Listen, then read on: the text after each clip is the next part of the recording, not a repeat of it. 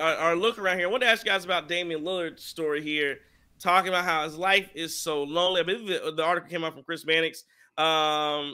He said that he has no regrets about his big boy decision to seek a trade after 11 years with the Trailblazers, but the transition has been tough for the newly single NBA star who filed for divorce from his college sweetheart a week after he was dealt from Portland to Milwaukee. He said it's definitely lonely because I'm such a family guy. My life is family. After games, I would come out and how family be back here. My kids be coming out of playroom, my mom, my brother, my cousins. You know what I mean? And now he says that he really said he doesn't do anything.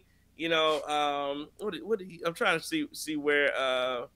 I can't see the quote where he talked about like he's like playing video games. He sits around the house, goes to practice, and basically doesn't do anything, saying that he's boxing bored. videos on YouTube. Yeah. So I thought it was interesting. So the media, of course, ran with it.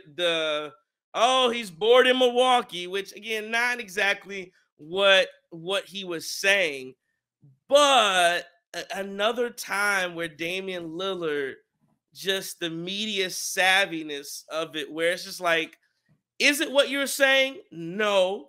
Are you being, and again, there is this fine line of being real in interviews and, and wanting to tell the truth and wanting to get your stuff out there. But there's also, again, this line of knowing how that's going to come across. And maybe he didn't know that they would take it as he was bored in Milwaukee. Maybe he just didn't know that.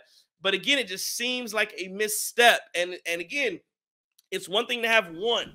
It's one thing to have one thing where, okay, maybe that was kind of misconstrued. I mean, but at this point, I mean, it's just like a bad shooting night. It's one thing to have one bad shooting night. But when you pile them together and on top each other back, then it's like, what are you doing? Like, you just had your top 5 list misconstrued as, and he's like, oh, well, that's not that big of a deal. Then you're all, just seeing you're upset. And then here where it's like, well, I'm so lonely. Like, I mean, again, I'm not saying that, that was what he was portraying. But again, when you give those answers, you give the media the momentum and you give them the ammo to come at you. And so that's what they did. And, so now it looks like, what is wrong? Does he not like Milwaukee? And again, but I'll add to it. These missteps didn't just start All-Star Weekend and beyond. These missteps started. So it just shows me the process with Damian Lillard is off, because these missteps started back when he was trying to request his trade from Portland. That was a total miscalculation. I'm only going to Miami. That didn't work.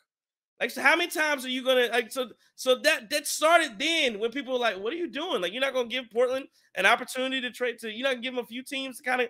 No, I'm going." And he thought, and it backfired on him. So it's like at some point you got to figure this out. I know, again, we talk about being in Portland and nobody caring, and you're able to kind of do whatever you want because you're the godchild in Portland.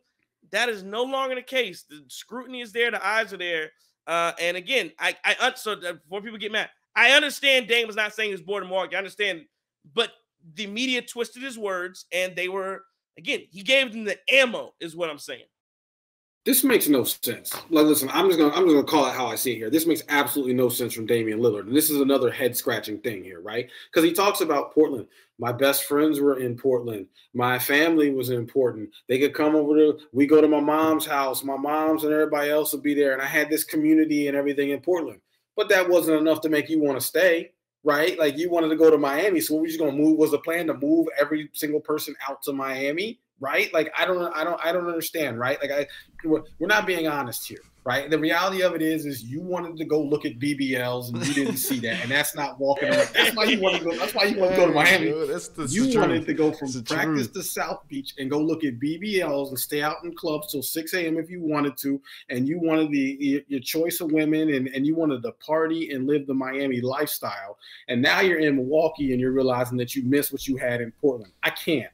Like, Dame, listen, you got to figure this out, right? You have to come up with a consistent. You got to do something. I refuse to believe that this 10-year vet does not have any media training and does not have an agent or somebody to get in his ear and say, listen, every single thing you say, because you're one of the polarizing figures in the NBA, especially this season, every single thing you say has a chance to go one of two ways, either positively or negatively, right? So we got to think before we speak here, And we got to really think through this, because now if I'm on another team, right, I'm talking trash to Dame. Oh, I might have jokes like, yeah, so you know, yeah, how we doing in Milwaukee, right? Hey, I check YouTube for you. There's no boxing videos tonight, right? Like I'm just gonna be on like, oh, Call of Duty, you don't got nobody gamer tag, bro? What you mean you lonely? Like what? Like oh, you know, like I'm on him. I'm on his head now, right? I am 100% all on his head now because he's saying that, and yeah, it just does not make any sense. And this is another just.